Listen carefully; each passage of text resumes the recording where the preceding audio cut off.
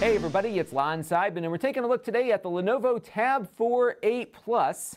This is an 8-inch Android tablet that has 4G LTE built in, yet costs under $230. Not a bad deal from a name brand manufacturer. We're going to be taking a closer look at this in just a second. Now, this review is being sponsored by Pulse.com. They're a great service that can come out to your home or office or even a coffee shop to fix your broken smartphone or other mobile device. That includes screens and batteries and just about anything else that might be afflicting your phone. The technicians they use are highly vetted and trained professionals, which means that your repair is going to be done right the first time.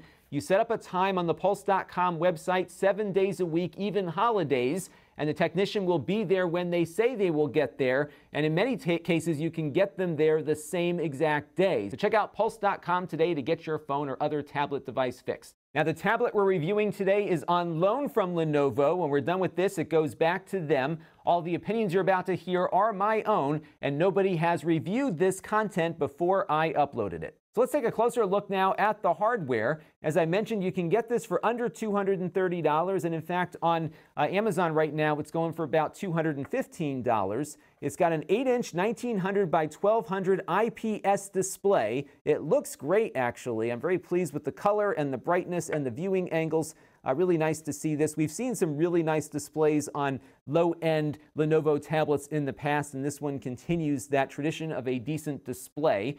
It has a Qualcomm MSM 8953 processor built in, which is good enough for light gaming and web browsing and that kind of thing. But as you'll see when we get a little further into the review, it won't be as quick in the graphics department as the Nvidia K1, which is still our top-achieving Android tablet that's out there. But for a bulk of the Android library, this is going to be just fine. It's got 16 gigabytes of storage, but only 2 gigabytes of RAM built in. I would have liked to have seen maybe 3 or 4 for better multitasking performance. But again, at this price point, not bad overall from a name brand manufacturer. It is running Android 7.1 Nougat. It weighs about 310 grams or 10.93 ounces.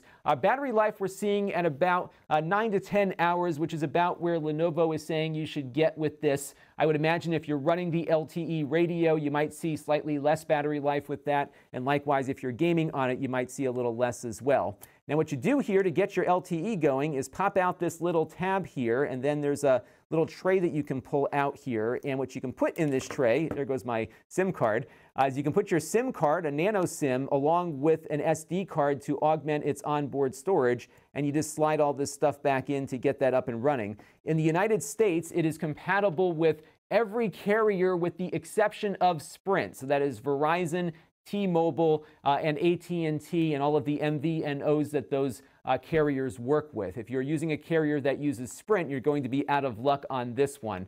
And then this tab here goes back into place, and you can very easily get things back up and running. I did run the tablet out to my local coffee shop where I know I've got the best signal in town. I have one of these FreedomPop cards, the free service there, and I was getting about 75 megabits per second downstream and about 11 upstream on it. So that was pretty good for the best spot in town for me. So overall, I think you'll have a good Wi-Fi or non-Wi-Fi experience with this thing when you are out of the house.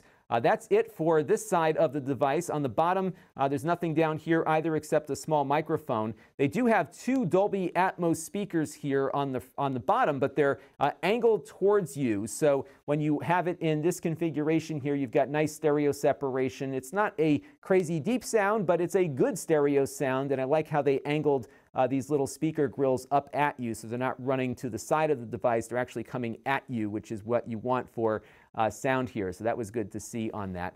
On the top here, you just have a headphone jack and a USB Type-C port for charging. I don't believe this will do any display or any other fancy USB-C output, but you can charge some stuff and also plug in some OTG devices. I've got a little USB-C memory stick that I can pop in there, and that seemed to work fine. Now, what's really cool here is on the other side. This is a power button, but it also is a fingerprint reader, and it can support multiple profiles. So right now, I'm logged in as me. I'm just going to switch it off real quick, and I'm going to put my other finger here just on that switch without pushing it. And usually what happens here, of course I'm on camera, it won't do it now, there it goes.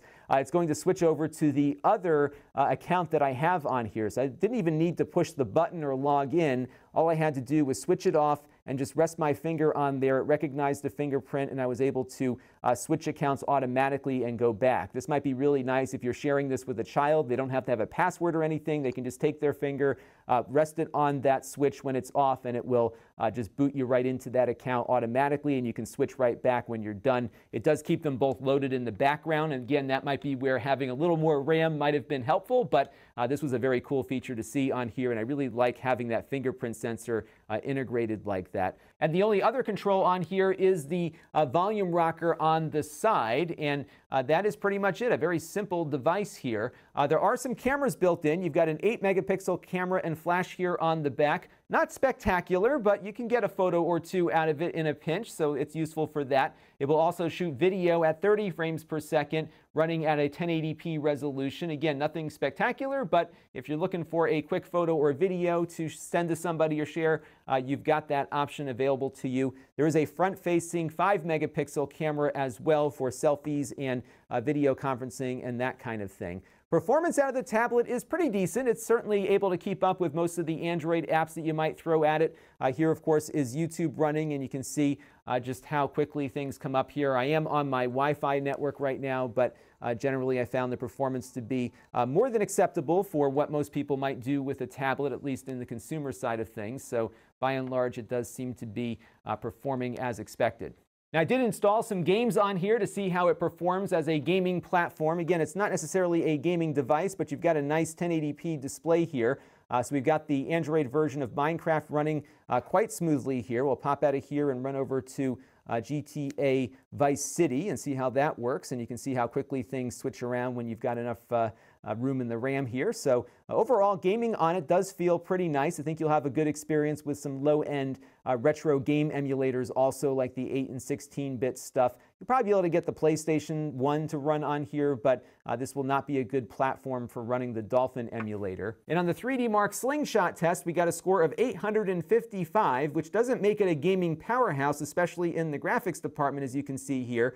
But check out some of its physics scores. Its CPU is actually competitive with the K1 tablet from Nvidia.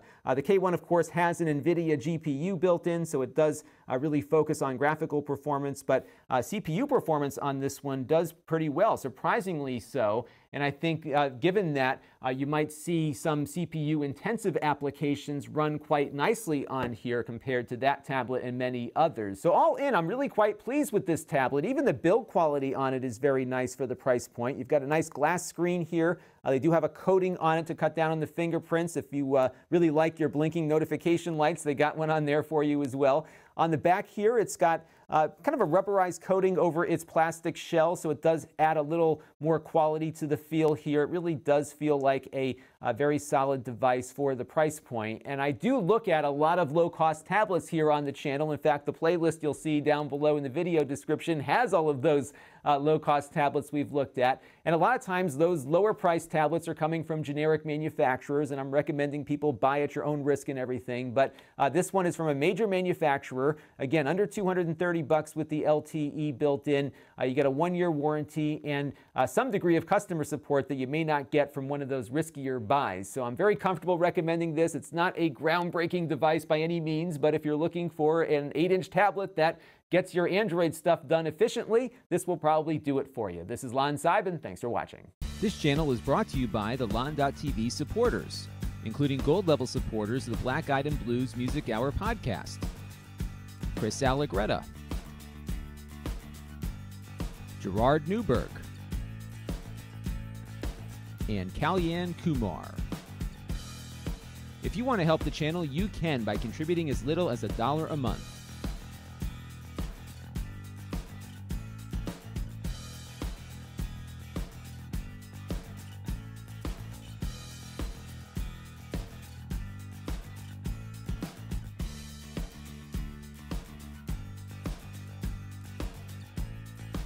Head over to lon.tv/support to learn more.